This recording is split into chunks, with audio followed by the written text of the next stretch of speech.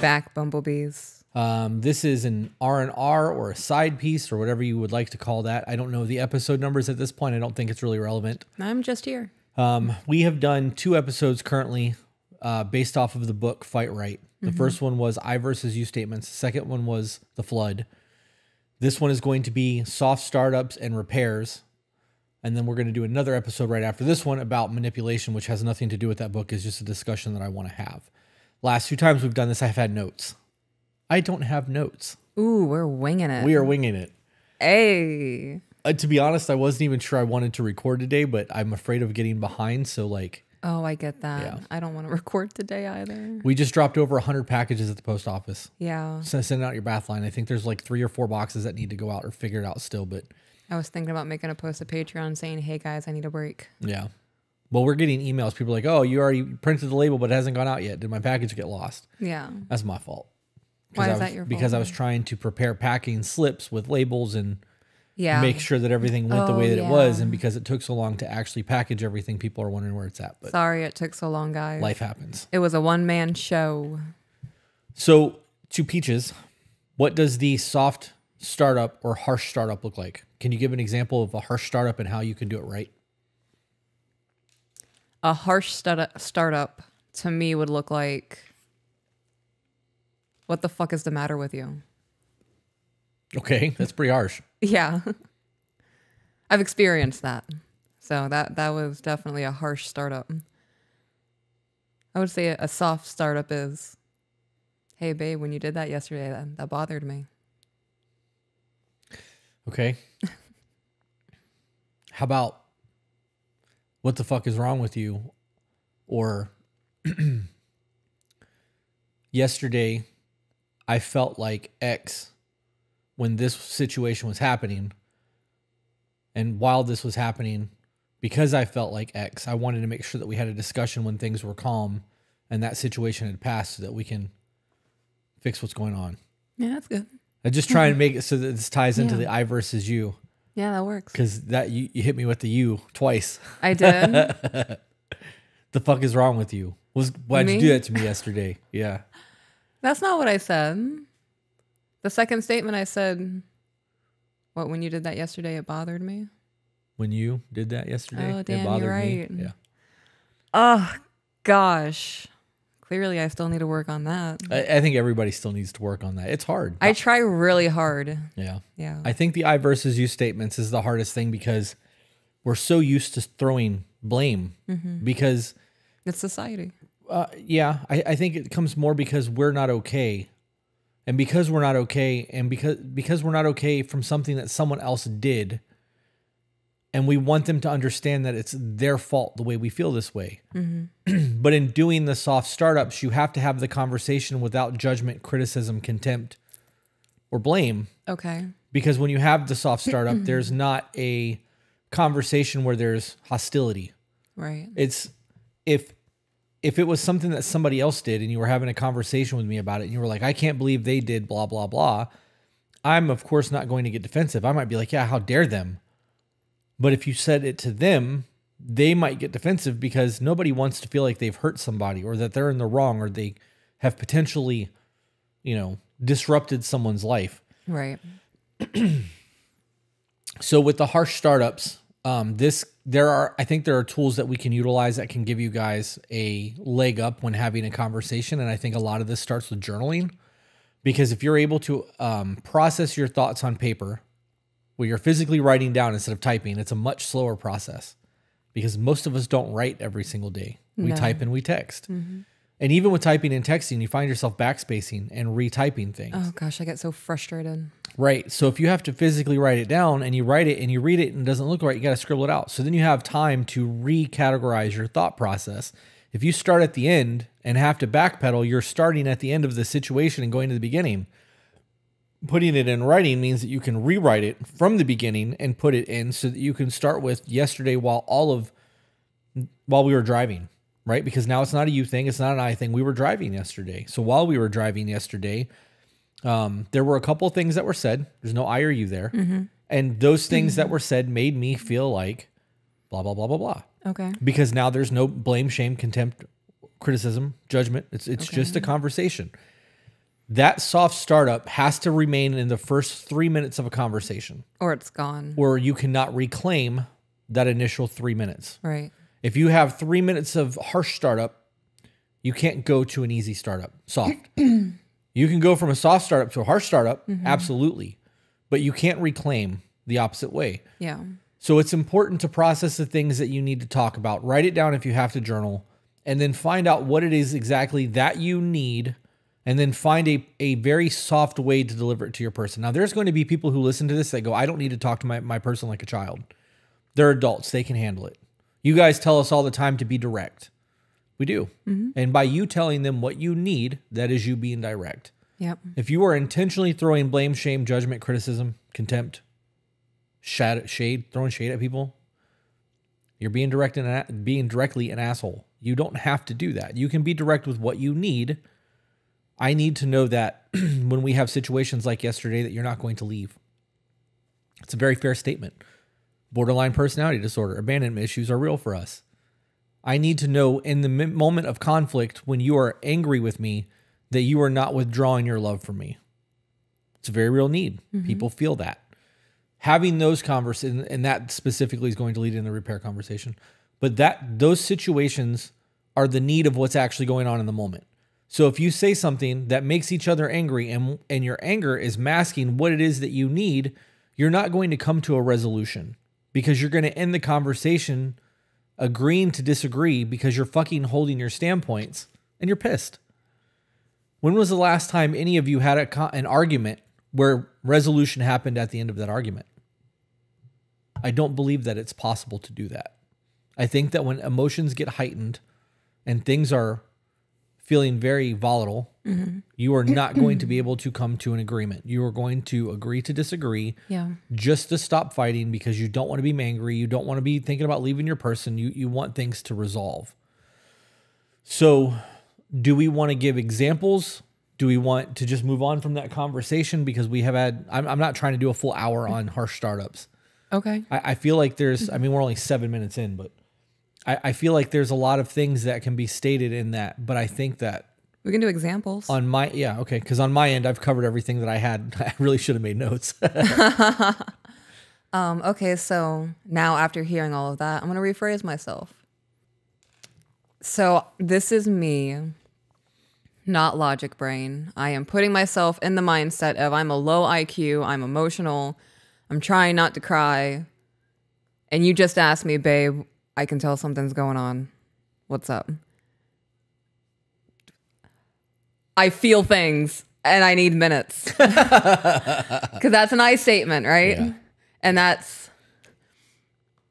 because when I'm emotional, anger is a very easy emotion for me. I think it's easy for everyone. And it's like my default when I'm going through it because it's my protective layer. You're not going to poke and prod. I mean, you could poke and prod, but when I'm angry, you're not going to get to the thing that's actually hurting me and then use it against me. Self-defense mechanism. Right. So I would say something stupid like that in the moment just to get across like I'm going through it. This is a me problem. I'm feeling things. And then as I calm down, because it takes like what, 20 to 30 minutes for the nervous system to reset, yeah. To reset and calm down, I would come back to you and be like, okay, I've processed a little bit. I'm not as emotional. If I don't know what's going on, I'm going to tell you I don't know what's going on. If I can pinpoint a moment, like the example you gave in the car, all right, this is my first hurdle I'm jumping over, guys. Let's see if I fuck it up.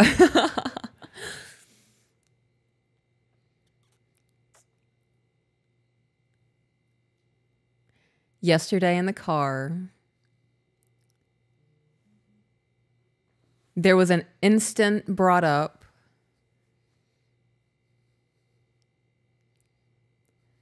and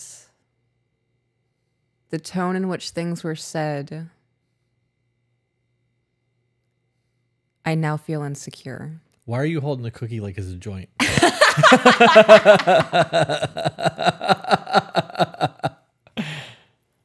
I'm not sure if you're going to eat it or hit it. Because... Be eating or be passing. Give me some of that cookie, woman. Would you? That's why. So I'm always ready to eat or pass it on to be eaten. Thank you. You're welcome. How was that for an I statement? It was good. Fantastic. It eliminates the attack on one person. Right. So you can even take that a step further and recognize the accountability in that, because in the event that that was a conversation that was being had, we both would have been temperamental. We would not have been okay. It would have elevated to the point where we were both frustrated. So saying yesterday during that conversation, things got elevated or they were tonal or temperamental or whatever, you are addressing the fact that it was both of us, that we did it. And it's not a you problem. It's a, hey, we were kind of fucked up towards each other. I think that that's an important assessment, because it does eliminate the guilt of it. It does. I'm gonna start to have to like my. Sorry, Jordan B. Peterson. I'm listening to him to try to like. I've talked about this, and I just said like again. I'm not a dumb bitch. I'm just trying to work on myself, and I'm excited about the conversation, so I'm slipping on my vocabulary. Okay. So All what were you right. trying to say? I am going to have pre-planned phrases like ad-lib, like fill in the blank for those I feel statements. The way that people who are learning a new language learn like where's the bathroom. That way they can ask the necessities when they go somewhere. I'm going to do that. And it might sound silly or goofy. That is how I transition things. It's how everyone learns. Yeah. It's no different than us explaining to our daughter yesterday the difference between starving and hunger. Right? So having that go-to conversation is why we use you statements. Because our parents did it to us. Yeah. Other people have done it to us. We have done it to everyone in our lives. And that is normal behavior in society because people have not explained this yet. There's not a polite conversation anymore. We watch Shogun. Such a good show. Oh gosh, I love it. I love it. It's made me realize that I'm nowhere near the lady I think I am. In terms of being a warrior, because all those guys are samurais, there is so much honor and respect in the way that they talk. And it's not blaming. They don't do that. Like, they have honest conversations without disrespect. And I view making you statements as a disrespectful thing because you are throwing judgment on somebody. We need to have a conversation on judgment too when we do manipulation. But I think we should have a breakdown of Shogun because we had two different takeaways from that show. And mine is more from the woman's perspective. what do you mean? Because seeing the way that women behaved in that time frame, in that culture, with one another and then with men, I mean, I did see all the things that you're talking about. It was like a whole different, it's two different, it's all politics, but it's different branches, if that makes sense. And I focused more on the women's side of things because I related more to it, so. The term Bushido means to serve. Yeah. So that is, everyone serves in that samurai culture. And like Bushido means a lot more than that, but it is a service. And it's to do everything with perfection. If you're going to dedicate your time to something, you need to do it to the best of your ability. And like, you should try to master those things. So like the art of communication, those guys have spent time trying to master it. The poetry aspect of it, where they do like little challenges and I want to start doing that. All of that is learned skill. And it comes from not trying to disappoint or disapprove. And you see a lot of those people just being silent because they're really processing what needs to be said versus just spouting off bullshit. You know what I mean? It's a good show. And I understand that it's a TV show. And it's dramatized. And it is dramatized, but there's a whole lot of lessons to be learned from that era. And the intent, honor, and respect and integrity that comes into all of that. I don't remember why I got on that topic, but I think that when you speak from a place of trying to not intentionally disrespect somebody, you're going to have a very different conversation. And I use the intentionally disrespect because when you get hurt from a conversation or an action, and you feel a certain way about it, you want the person who hurt you to feel a certain way. That's normal behavior as well. We want revenge. Or you want them to care. Want them to understand. So it could be any of those three things. I believe that any of those three things are valid. But if I'm hurting and I can't explain to you why I'm hurting and I just want you to know I'm hurt, if we have a conversation and you've heard me and I continue, it's because I don't feel my hurt dissipating. And we've had conversations where I've told you, like, Yeah. I've heard you, I validated you. Are you still upset right now because you're repeating yourself? What can I do to make that go away? And you're like, damn. Because I didn't recognize that I was doing that. Yeah. Yeah. It was I was on autopilot. Yeah. You told me the next day it was like I slapped you in the face with logic. It was. I felt like, where the fuck did the white glove come from? My gosh. Yeah. Yeah. Those that natural reaction is why we want to do the things that we're doing in terms of you always, you never, everyone always. You know, it's why we speak in definites and try to throw shade and make it about the other people, because we're still hurting. And what we're looking for in those moments is not just resolution, but we want to feel like we're okay. We want to feel like we're heard. Absolutely want to feel like we're heard, but we don't want to feel like this anymore. Right. If the conversation makes you upset and it makes you hurt in any way, you want the hurt to stop. And that hurt's not going to stop unless resolution comes or time comes and you process. So if you can start the processing and the next day or the day after, have a conversation about what it was that made you feel the hurt, or why you took the situation the way you did that allowed you to hurt, and why you chose to respond to it the way that you did, or however you want to word that, that changes the narrative and it gives you resolution a whole lot faster. This removes the long-term resentment.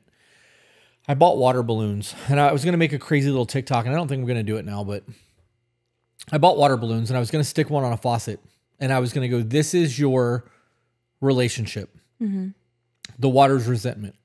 Something happens and I was going to turn the water on and go, this is non-resolved conflict. You've had an argument, nothing's been resolved, and I'm going to let the balloon fill up while I'm talking, and I'm going to turn the water off. A couple days go by, this is still here because nothing's been resolved. Something new has now come up, and all of this is still here, and I was going to turn the water on and continue talking. And I was going to wait until the balloon looked like it was ready to bust, and then I was going to turn the water off and stop talking. And be like, what do you think is going to happen the next time something trivial comes up, and there's no more room left in this because nothing has been resolved? It's going to explode. And when it explodes, everything that you've been holding on to is going to come out, and it's going to come out all at once. It's not going to be cohesive, coherent. It's not going to make any fucking sense, and it's going to disrupt everything. Yeah. And I thought it would have been a really good analogy, and I thought it would have been a cool little concept. I just don't really give a fuck to do it anymore because I was excited about it for like 3 days, and then the excitement's gone. That's how long it took the water balloons to get here. Yeah. I may still do it. We have a space at the studio to actually use the sink for that, but I think it's a good idea. I think that it's important to realize that we are responsible for our safety. Other people are not. We are responsible for our mental health. We are responsible for the communication techniques that we use. Other people are not responsible for that. They're not responsible for your triggers. They're not responsible for how you respond to your triggers. You can try to navigate a rough sea to get the best outcome, or you can just fucking try to plow through it and see what happens. But either way, that's a choice. You're going to either sink or swim. But those are the decisions that you're making because the other people are the rough waters. So I think that's the importance of the soft and harsh startups. Okay. I think that it's really important to have a plan of how you're going to have your conversation. The journal is a good tool. Just beginning the conversation, like this is how I'm going to start the conversation, could be enough.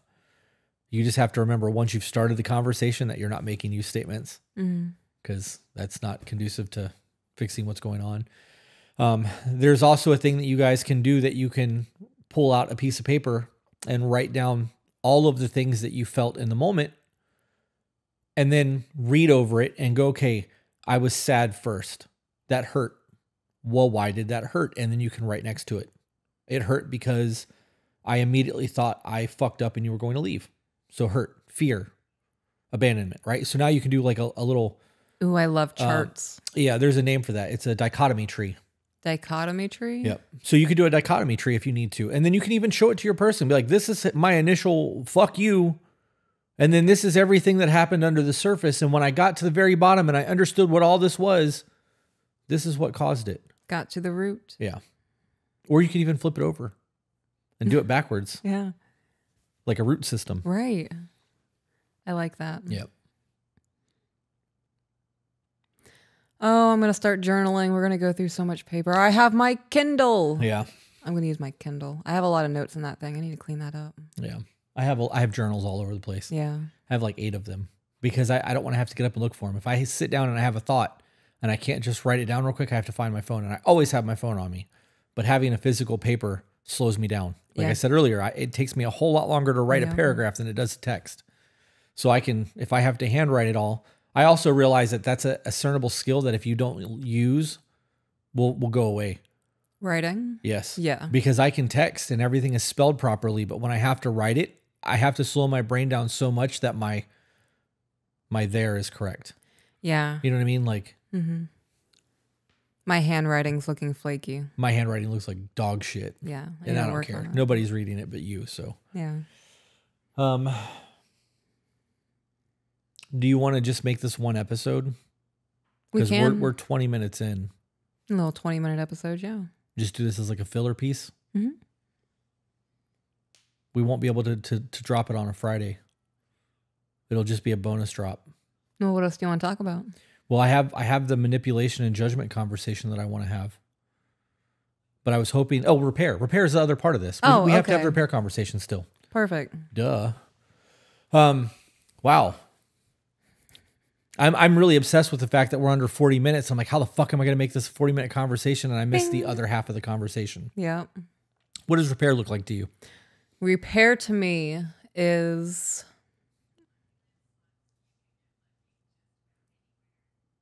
you mean in relationships or in communication? In conflict. In conflict. So repair looks like coming together after the initial conflict, like after feelings have settled, and having constructive conversation about what happened, why did it happen, what we can do to prevent it in the future, and acknowledging what we both did wrong in the conversation. Like acknowledging on both ends, okay, well, this is where the miscommunication happened for me and this is where it happened for me, or whatever the thing was. And then changed action going forward. Okay. Or were you looking for a statement? I asked a question and you answered it. What do you so how would you start that then? Because I have a very specific example, and ours are very not the same. Okay. So I have also been thinking about this a lot longer than you have, Yeah. because this is something that I've been wanting to do. Okay. So if we had a big blow up, let's say we actually had a fight that lasted 3 days. Oh, wow. Okay. Right? Because we've never broached that. We've Yeah, never had a fight last more than 8 hours.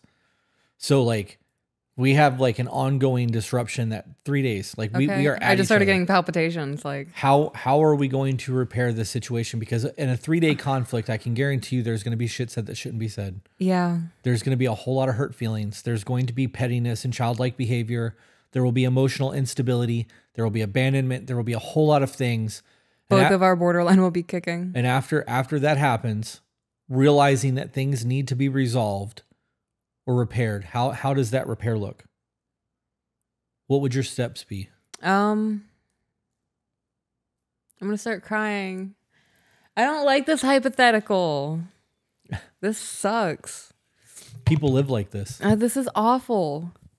This is imaginary and I'm upset.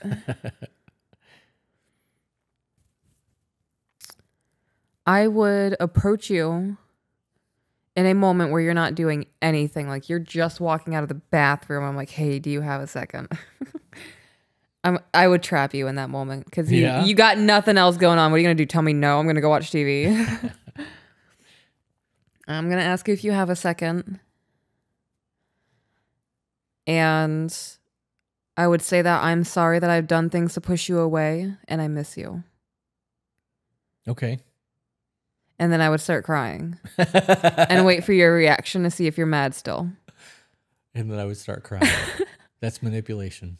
No, I wouldn't be able to help it. I'm crying now. I know.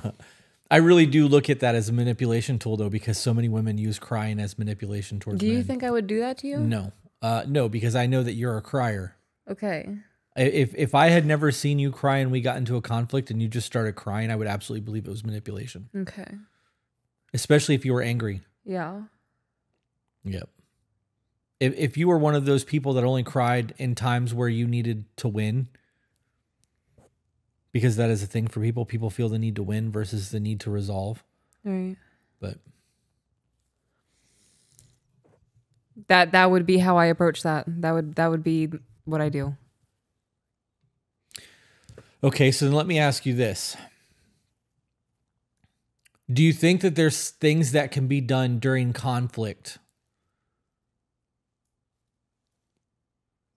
that could either stop the conflict or repair during conflict?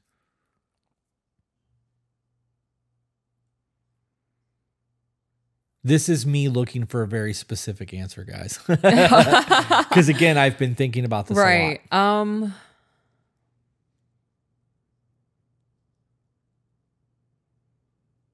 Well, with us specifically, I would give you space to process. I would, if you were not ready to have conversations and you were still upset, and like I was ready to have the conversation of me like owning up to the things that I've done wrong, I would do that. I would let you know that I don't expect you to reciprocate that in that moment. Like, I just want you to know where I'm at right now. And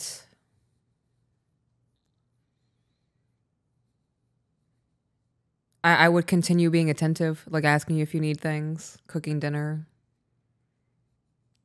going out of my way to be lovey on you, not like overly, because when you're going through it, you don't like to be touched too much. So like I'll still give you kisses and whatnot and let you know that I still love you.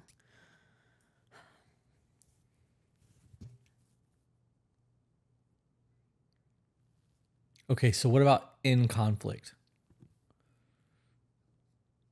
Like in the conflict, like we are actively saying things to each other. In the middle of it, yep. We're in the car.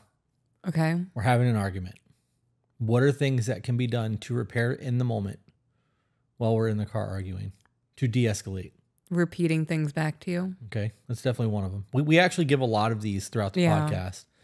So some of the specifics that I was looking for is... Oh, okay. Go ahead. I was going to keep going. All right, go have at it. No. I was going to just put more thought into it, but if you're ready to give the list. Okay.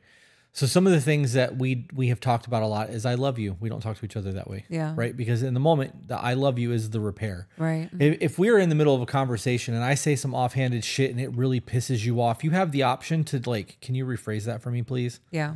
Or you can get mad and react. If you get mad and react, I have the choice of reacting or rephrasing or dialing you back or like, whoa, where did that come from? Right? So these are things that kind of pause the moment. In a moment, in a situation where we're driving in the car, let's say that I say something and don't realize that I hurt you and you start to get defensive and then get shitty. And I'm like, whoa, where did that come from? And you are still shitty because you're hurt and you're trying to express yourself and you're emotional. I can allow that to continue, which is going to escalate me, or I can hit you with I love you. We don't talk to each other that way. Or I could reach over and grab your hand. Because we know that it takes 5 positives to Outweigh one negative. outweigh 1 negative during conflict. Yeah.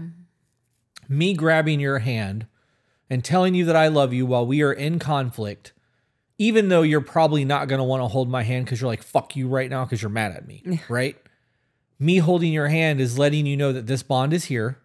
I love you and this is not going to go anywhere. We're going to get through this, right? That is a repair. Doing things that can ease your person's triggers or the things that are their go-to issues. One of your big repairs are hugs. Yeah. Right? If we are going through it and we are having an argument and you're crying, one of the things that I can do to instantly get you back to zero is to hold you and let you cry for a minute. Because you do well with compression and you do well with the hug lets you know that I'm not withdrawing from you. That is a fucking prime example of what a repair is. And when I was thinking of all of this, I never understood the repair thing. Yeah. I never understood the need for human contact and anger because I don't like being touched. When I'm angry like that, the get off of me, get the fuck away from me is very real. Yeah. Because isolation is how I process my shit. It allows me to cry. It allows me to get it all out, work through my problems without having more shit added onto it. That comes from me having to self-soothe and figure my shit out as a child. And I'm not saying that's childhood trauma. I'm saying that's learned behavior from my childhood into adult life that I have used as a coping mechanism for everything because that has kept me safe. It's not a trauma response. It's not a trigger. That is my processing capabilities. Right. You and I having major conversations and then you saying that, hey, why aren't you touching my feet while we're on the couch? Or why haven't you kissed me good morning? Or whatever is not something that I ever needed to think about because I'm still going through what I'm going through. And until things feel right between us, I'm not giving you those things. And that's not a fuck you to me or to you. It's me. I'm sorry. It's not a fuck you to you. It's a me working through me not feeling right or that to be acceptable or whatever it is that I'm going through, which is not the wrong thing. That's just my coping mechanism. So knowing that I had to hug you and when we're going through conflict to let you know that I'm not leaving or to make you feel however you need to feel in the moment, that was my first introduction to what repair during conflict looks like from a physical standpoint. I'm sorry, I didn't mean to do that. I didn't mean to talk to you like that. My tone came wrong. Whoa, you're talking to my guy all wrong, right? That's a thing. And I understand that. And I understand that the verbal repair of it because you're able to pause the conversation and regress. A lot of times people will say some shit and they'll have a very intent meaning behind it. But because of the way it's worded, my cognitive bias and Tom's cognitive bias, Betty's cognitive bias and Fred's cognitive bias is all going to get a different take. This falls into the conversation that we were talking about yesterday on the podcast on episode 220 about the courtroom. One person can say something and it will have 5 different meanings to 5 different people because of the way that we view the world. It could be a lack of understanding. It could be too much understanding. It could be a greater emphasis on vernacular. It could be a lack of speech. Maybe somebody doesn't speak the same language fluently. All of those things matter. And when you realize that everyone is going to see things differently, pausing the situation and going, that's not how I meant that to come across. I'm sorry. You are defusing and repairing that harsh startup within the first, as soon as you realize that has happened. Yeah. Sometimes those misunderstandings can go on for much longer than 2 or 3 minutes or 4 or 5 minutes or 20 minutes. Because one person will repeat the same thing over and over again, trying to make the other person understand it. Well, the other person didn't understand it the first time it was said. If you repeat it the same way every single time, what makes you think that they're going to understand it the next time? Like, and then the yelling starts. Well, how many fucking times do I got to tell you that kind of shit? Like, that's not helpful. I know that repair, when we say repair, people feel like that's the aftermath of the argument when resolution starts coming because you were working through the actual problem. I think that repair is, as much as the Gottman Institute uses the term, and they do a really good of explaining it, I don't think that repair is the right instance of what needs to happen in the moment. You are repairing what you did, and I get that. There's got to be a better terminology for it. I don't know. I guess maybe because of speech and what words actually mean repair does work, but it feels aftermath for me. Because the first time I heard repair, I'm like, okay, this is how we're going to fix the conflict after the fact. And when they started explaining that it's happening in conflict and you are doing things like the school thing, when you're having an argument between 2 co-parents about where the kids are going to school, if you pause and go, look, I love that you're so passionate about where the kids are going to get educated from. We need to figure this out. We need to take it down a notch. That is a repair in the moment because you're obviously arguing, and that is an easy way to give a compliment, recognize the other person's passion, and diffuse the situation. What would you call that? What would that work other than repair? On-site medic. Yeah, I need a medic over here. There's got to be a better way to word that. that makes people think about it in the moment and not after the fact. Even if they just put on demand repair, or Yeah. it needs to be prioritized. I think that doing those things as conflict starts to get tense, physical touch, Right. positive affirmation, these kind of things are going to defuse the situation. And it can be done from a place of love. Strategic tenderness. Yeah, I mean, it could be. Absolutely. Absolutely. Tactical tenderness. Tactical. For you guys out there, it makes it sound cool. Tactical tenderness. This whole conversation is going to lead into the manipulation conversation, because all of that is manipulation. Yeah. Everybody has manipulation as a bad thing. It's not.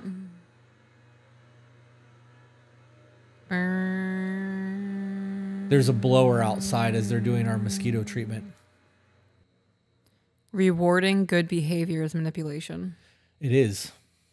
You giving. We'll get into that. Okay. Because that's an entire discussion. It is. People put so much emphasis on what manipulation is. That's manipulating. That's controlling behavior. Blah blah blah blah blah.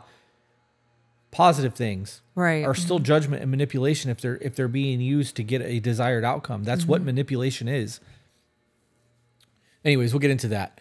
So what are some other things that people can do to repair? What if somebody is a stay-at-home mom that's completely touched out, overstimulated, and does not want their hand held or hugged during conflict? What would be a good way for the husband to repair in the moment, to de-escalate?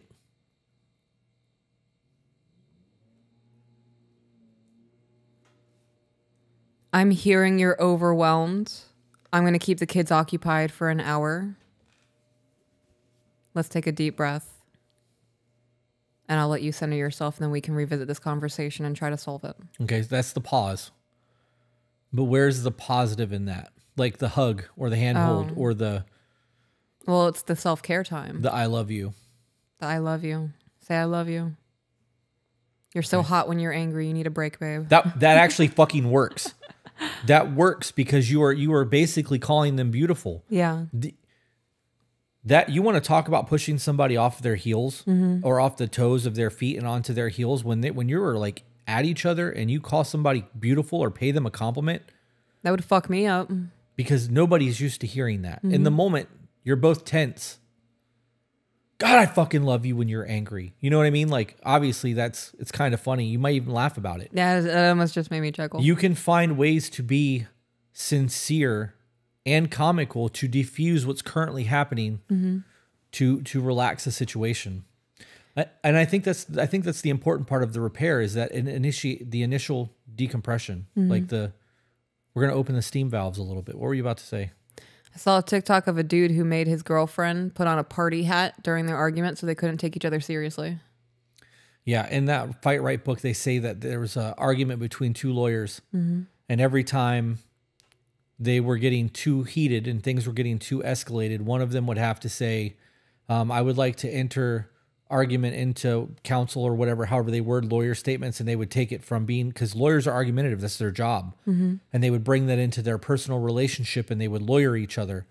And when they realized they were lawyering each other, they would have to make a lawyer joke to make them both laugh and giggle and realize that they're fucking treating each other like a job instead of a couple.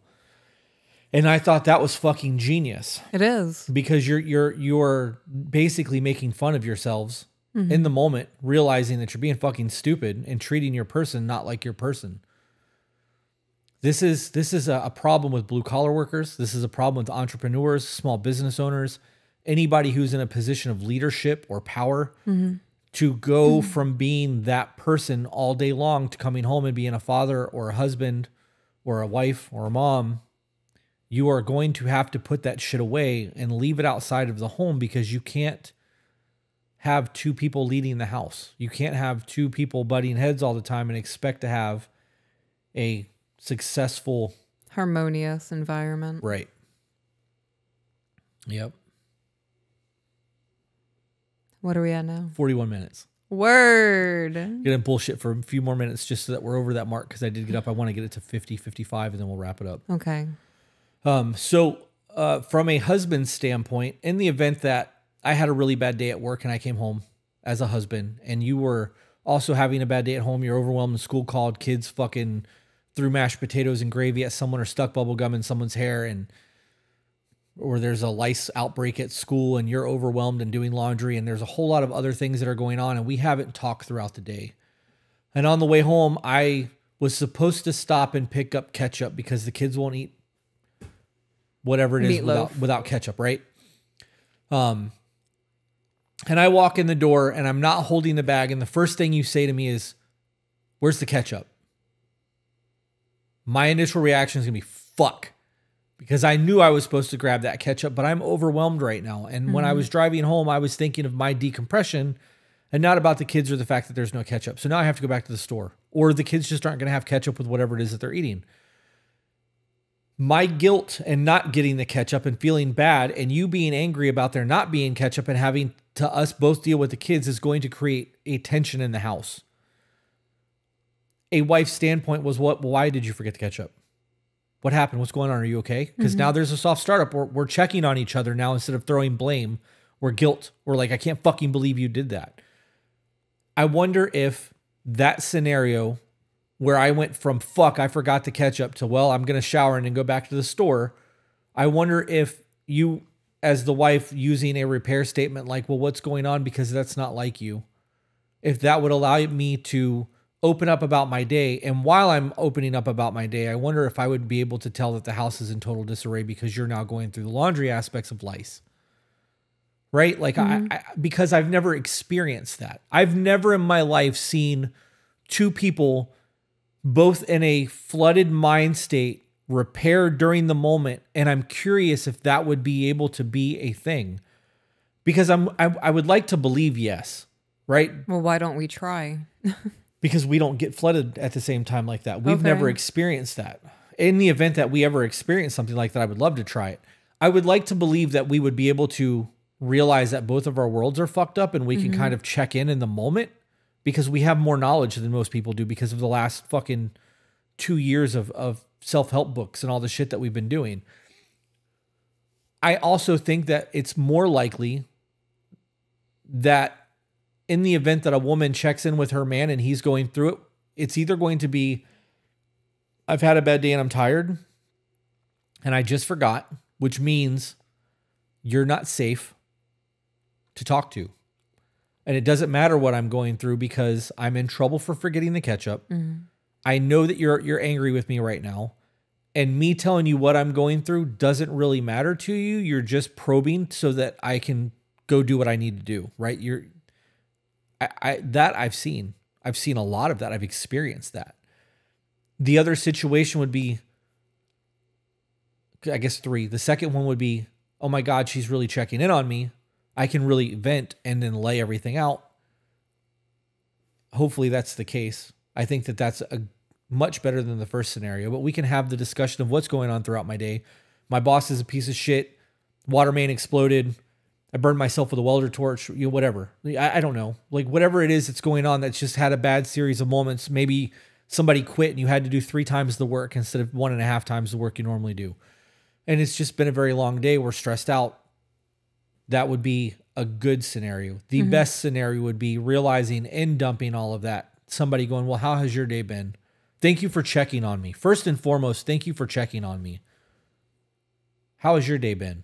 I'm going to shower and I'll go get the ketchup before dinner, but thank you for checking on me. How has your day been? Because I don't need to shower right now. Like, I'm fucking being emotionally open with what I'm going through. I'm not just tired. I'm not just exhausted. My work life sucks. I'm stressed about the bills. The kids can be a lot sometimes. I was thinking about ending myself on the way home because that sounds like a whole lot easier than continuing to live like this for the next 15 years of my fucking life. Thank you for checking on me. Want to take a shower? You know what I mean? Like, that would be a really good scenario. What are you going through? Why is the house in disarray? Where are all the pillow covers? What's going on? You know, now we have a real discussion because I just got to unload. You get to unload. We're both going through shit. Well, I have to go get ketchup. Is there anything else I need? How are we good on laundry detergent? Do we need fucking fabric softener sheets, dryer sheets? Like, is there anything else I can get while I'm out? Do you want me to just pick up dinner so you don't have to cook tonight and we can focus on this? That is the real ultimate goal of teamwork. I think I have never experienced any of those other than the first one in my real life. I've never witnessed it from other people. It has always been the first scenario. Doesn't really matter. What do you mean? They don't care. They don't care. They don't give a shit that you've had a bad day at work. They don't give a shit that there's lice at home. I've not experienced it, babe. We've not had that scenario where I've come home extremely stressed out and you've had an extremely stressed out day. Okay. We've not had, we are very blessed, and that we don't have those days like that, and that we are also able to keep in constant communication throughout the day. If I'm outside working all day long, I can't be on the phone. If I'm in business meetings all day long, I can't be playing on my phone. We don't have that kind of life, so we have a leg up above everyone else. But I've witnessed men who are laborers, and I've witnessed men who run businesses, and they have a disconnect for 8 hours a day. And when they get home, they have to connect. And if both have had a bad day, it's conflict. I've seen people hit with pizzas. Wow. I've seen people hit with frying pans. I've seen fucking glasses thrown across the house because both people are having hard days and they're not talking to each other. I was going to say that this is the beauty of our check-ins because we have learned that it's okay to say, I'm not okay.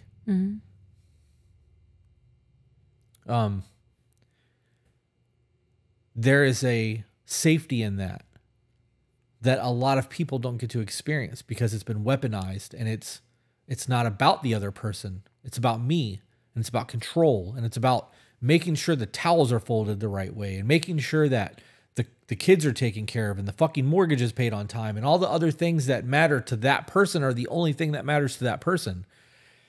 You know, if I'm super stressed out over money, and I don't tell you that I'm super stressed out over money, and you're run down because the kids have been a lot this week, and we're behind on homework, and there's been other problems, and laundry's not getting done, and you're just overwhelmed, and I'm overwhelmed, and we're not talking about why we're overwhelmed. We are going to butt heads. We are not in an emotionally safe environment where one person can be the crutch because we're both holding the world on our shoulders because there's no reprieve. Because our world is on our shoulders. And it's hard to be a teammate with somebody when you're both having to do that. If I'm holding my world up and I'm fucking struggling and I have to take your weight off because we're not talking to each other, I can't hold your world and my world at the same time. It's just not feasible. But if I'm starting to get overwhelmed and I'm like, look, you know, today's the 22nd, we have to make $22,000 by the end of the month to make sure that everything is paid. And I just want to let you know I'm starting to get stressed out. And you're like, I get that, babe. I've been kind of going through it. My mental health isn't very good. And, you know, I'm behind on laundry and I feel like the house is dirty and blah, blah, blah, blah, blah. And then we're like, okay, well, what can we do to help each other? I can take a little bit of your world and you can take a little bit of my world. And though it may not weigh the same, we might be able to hold that weight a little bit better as a team than trying to do it independently. This is safety. That's what being safe in your relationship looks like. And if you can't have those conversations, and if you don't trust your person with your discomfort or your fear of failure, because they have trained you in any way, shape, or form that it is not okay to talk about these things with them, or they're not going to be there, or they don't trust you, or you don't trust them, your relationship is not going to stand. All I can think of is like the old DuckTales cartoons where the pillars are wobbling and like things are shaking and everybody's up there balancing like Ace Ventura. Spitball. Gonna make the best warrior out of him yet. You know what I mean? Like, that's what I view in that situation. Eventually something catastrophic is going to happen and it's going to come down. You can't sustain that long term. I don't know. Conversation went way further than I expected it to in terms of all of that, but I think it's good conversation. I agree. I don't know. I would really like to be able to see that last situation where two people are extremely stressed out with no communication, because I would imagine most men would come home and just try not to talk about their day. Right. They would try to go and take a shower and decompress a little bit more, and then probably sit on the couch or play on their phone and not really interact with the family. And if the kids are having a great day and mom and dad are having a bad day, or both parents are having a bad day, the kids don't understand what's going on. You're now teaching them to bottle things up instead of actually communicating. There's so much that can be learned in a situation like that for everyone involved. Kids, parents, the whole nine. Like, But in a situation where that open conversation was able to happen and dad didn't just go get in a shower and was able to process what was happening, and mom was able to process what was happening. And, well, how was your day? My day sucked. What was your day? Like, oh, my day sucked too. Oh, okay, cool. Now we're going to eat dinner. Like, that doesn't fucking help anyone. Right. I understand that we don't always have to talk about problems, right? There are things that happen in our lives individually that do not deserve the attention that we give them sometimes, right? Sometimes things are completely out of our control and there's nothing that we can do about it, and it still eats at us because we just wish it was different. That's a me problem. If I wish the situation was different and I know that there's absolutely nothing I can do other than pray about it, there's no point in me harping on it. I just need to process that, hey, this happens. I need to accept that it happened and just move on from it. And then maybe dissect it. Is there something I could have done a month ago that would have given me a different outcome? That's very realistic. Those conversations don't need to be had between two people. Sometimes you just need to reflect. Sometimes, though, you fucking need an outside perspective. I went to work today. Dave said this. I didn't fucking like it, so I put super glue on his fucking hard hat. Now it's stuck to his head. Well, baby, you shouldn't have done that. Right? Like, right. Obviously a very stupid, childish thing, but blue collar fields, people do dickhead shit to each other. I don't know. Why did you let it get to that point with Dave? Why didn't you have the conversation with him 2 weeks ago when this thing first started?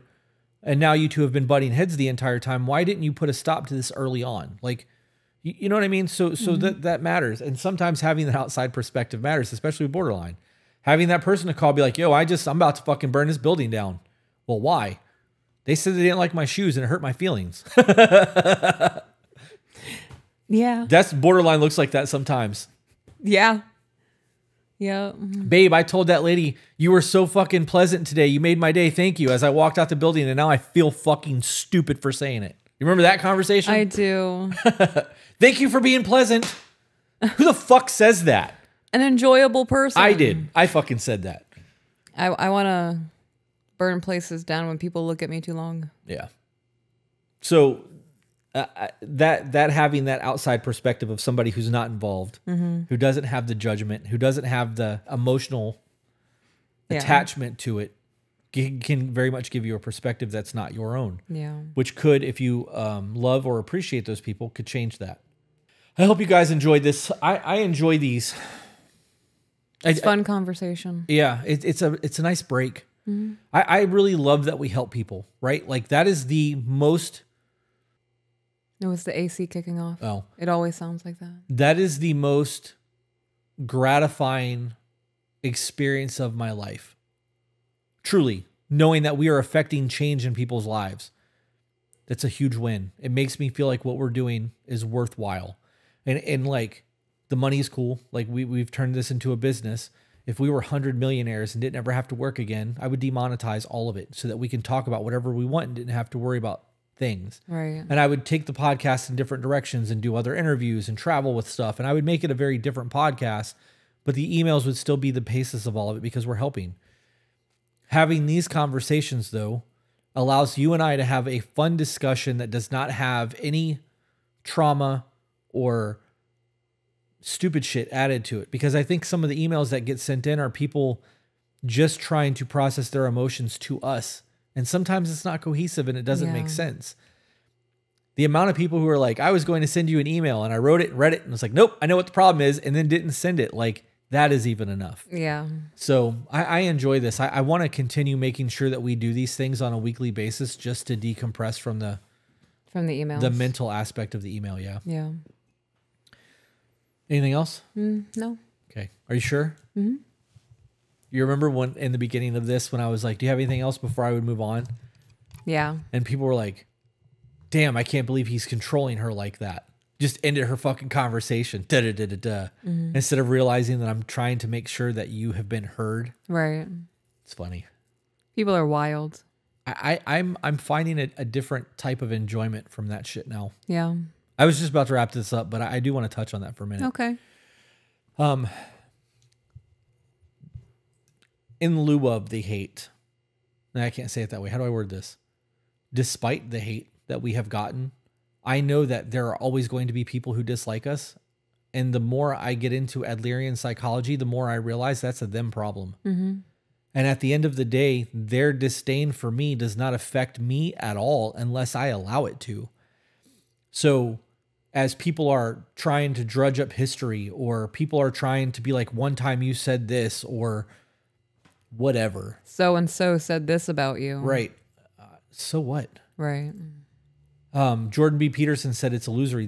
Illusory. The internet is illusory because his life is phenomenal. And the only time he ever experiences nonsense is when it's on the internet. And when he meets people in person, that rarely ever happens. And the people that are in his life don't bring that kind of dumb shit to him. So it's a very different thing for him. Right. That was my first, like, damn, I can't believe I didn't think about that, because though I know we are helping people and we have met fans and done meet and greets, these people aren't real to me until I meet them. Or they say, I love your podcast in an airport. Like, they're numbers. It's all metrics to me. I see the data from all of this. I see the messages and the emails. Those people I understand. Zoom calls I understand. But it's when you put a face to it. Like the kid that I've been referring to as West Dakota that we met in Arizona. I would have never met him before. And if he was like, I love your podcast, I'd have been like, thanks, man. That would have been the end of it. I'm not putting a whole lot of weight on him loving the podcast. It feels good. But if he was like, you're a piece of shit, fuck you, I would have put a whole lot more weight on that, because it's a negative. Right. But it's also going to add to an inferiority in me, right? Or a word starts with an R. It's just not fucking there. It's gone. Damn. It's just not there. But that would have affected me differently because I would allow it to, right? Because people don't want to be disliked. That makes you feel inferior. It makes you feel like you are not good enough. And everybody wants to feel good enough. They want to feel included. They want to feel like they, God, why can't I think of the fucking word, man? It's right there. Starts with an R. My brain sucks.